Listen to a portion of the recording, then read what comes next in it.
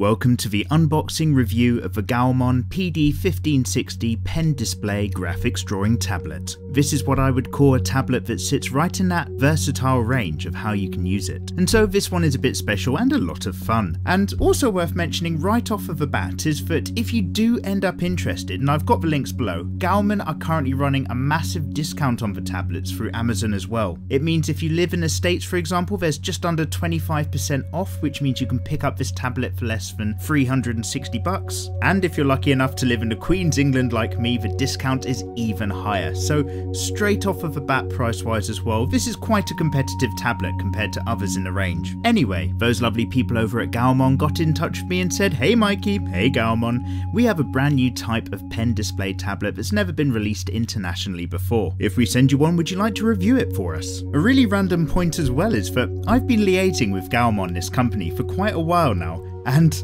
they are genuinely well excited about getting this tablet out there for an international market. They're clearly putting a lot of effort behind this one. So it's worth mentioning straight away that at the time of sending me this tablet, it came in a pretty standard packaging setup, and the box itself might have more graphics and appear a bit more shelf ready by the time you see this video. Inside you have a small info card for downloading the digital manual, which to be fair nobody reads, but again you might get one in the box by now, and there's a box within a box that includes the screws to attach the optional stand, the charger, a slightly unusual shape to the pen holder, the USB charger for the pen, and what I first thought were loads of separate cables to connect up the tablet to the computer, but I'll come back to that. The pen itself has 8,192 levels of pressure sensitivity, which is pretty much at the top end these days of what people expect, and noticeably doesn't come with the common copying Wacom style shape that I'm used to seeing with pretty much all of the other tablets. Past a bit more secure packaging is a quick release stand that follows the same design I'm used to seeing on larger tablets, so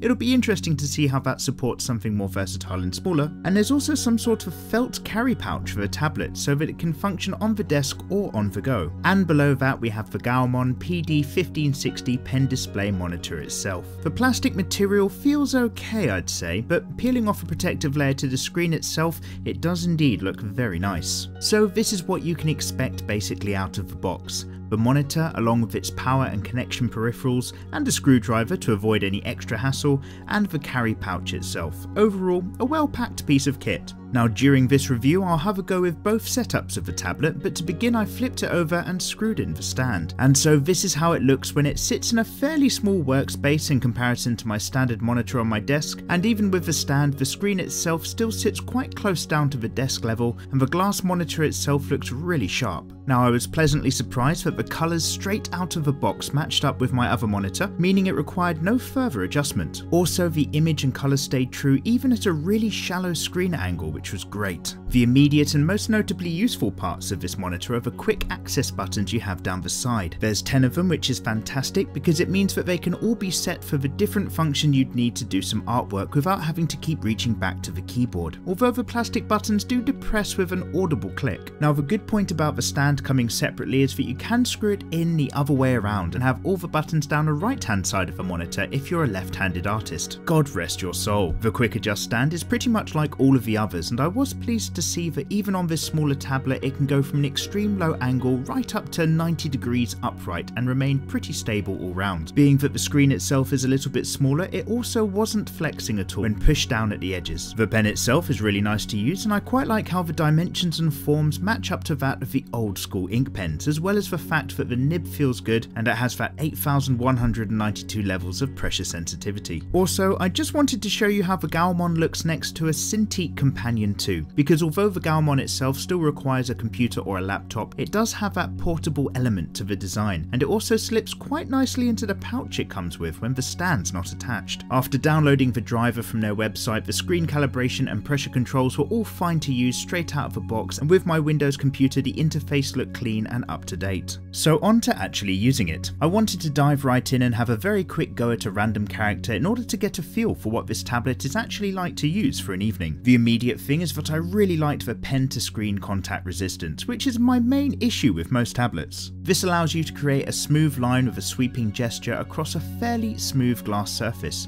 It's the pen itself which provides some of the grip and friction, and it means that you don't have to start scratching away at the screen in order to build up your line art, which I've had with other tablets and found really frustrating. It worked great with Photoshop straight out of the box, and the pressure and pen calibration was all automatically in place without me doing anything. Also, it's a 1920 by 1080 pixel screen, so the ratio lines up with common computer formats nicely. I had no issues with the pen itself, which can be charged by the USB attachment. The second button was pre-programmed to turn itself into an eraser, and after I added my own enter and delete functions into the side buttons on the tablet, I was able to put the keyboard away to continue drawing. I had zoom in, zoom out, shift, control, enter, delete, escape, and all of these were set into the side buttons, and I loved the tablet for that alone. Now, with a 15.6-inch working screen area, this tablet is right in that versatile sweet spot. The screen is just large enough, like my Cintiq companion, to dive into and get work done while sitting at the desk, but it's also designed to travel around if you ever need to take it with you along with your laptop if you wanted to draw whilst away somewhere. Now, interestingly, that bundle of cables turned out to be an all-in-one, with the power and pen leads for the tablet at one end and the power, USB and HDMI coming out of the other. It reduces the clutter and means you only have to throw the one wire along with the charger into your luggage if you're ever on the move, but it does mean it's going to take up a HDMI port, and you'll need an adapter if you want to slot it into a DVI port for the sake of using two screens on a standard computer. But seeing as it's designed to be plugged in on the go along with a laptop, I doubt it's going to cause any trouble. As mentioned, the colours were great, and I was confident to work on the tablet without needing to colour level check my work on another screen, and it didn't feel too warm to rest on whilst working. Now, during the setup, I found that it worked and calibrated great out of the box when it was the only screen with my computer, but when I tried the unit as a second monitor, its pen to cursor location did go out of sync towards the bottom of the screen. Now, to be fair, I suspect that's nothing to do with the tablet, but with my computer, because I was using a HDMI adapter to get the other screen back into place, having only one HDMI port myself, and I suspect that was probably confusing the software. When I turned the other screen off, the tablet pen synced again perfectly and immediately. Just a weird thing I noticed. Now, obviously you can find links to the tablet below to grab it on Amazon, as well as checking out their website, but also down there is a bit about a promotion that Gaomon are running for reviewers that they asked me to include. Now, that promo below is completely with them, it's not one that I'm running myself, but I only wanted to say that because seeing as I often do giveaways on this channel, I didn't want to confuse between those and this. So what do I think overall?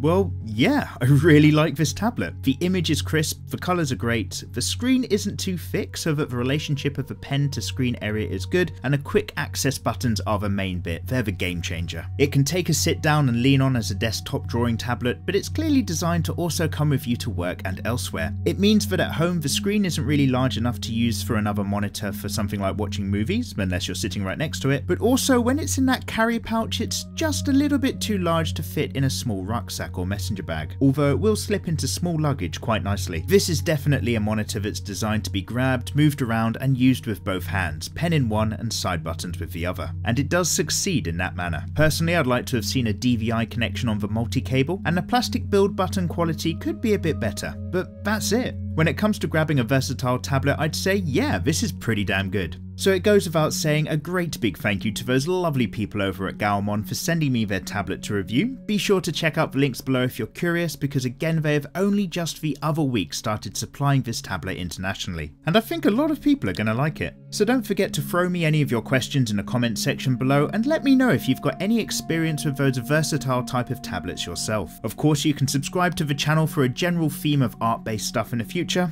and I'll see you next time. Take care.